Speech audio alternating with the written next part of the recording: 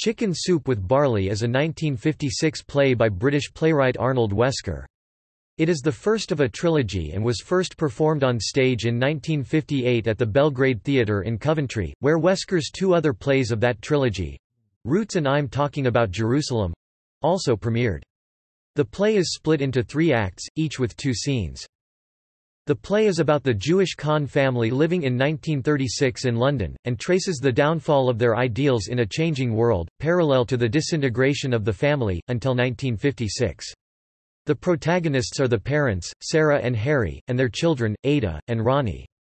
They are Jewish communists, and Wesker explores how they struggle to maintain their convictions in the face of World War II, Stalinism, or the 1956 Hungarian Revolution.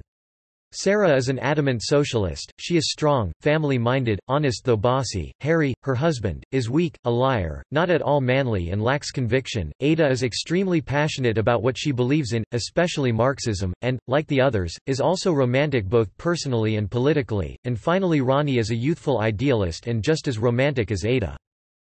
The character of Sarah was based on Arnold Wesker's aunt, Sarah Wesker, who was a trade union activist in the East End of London.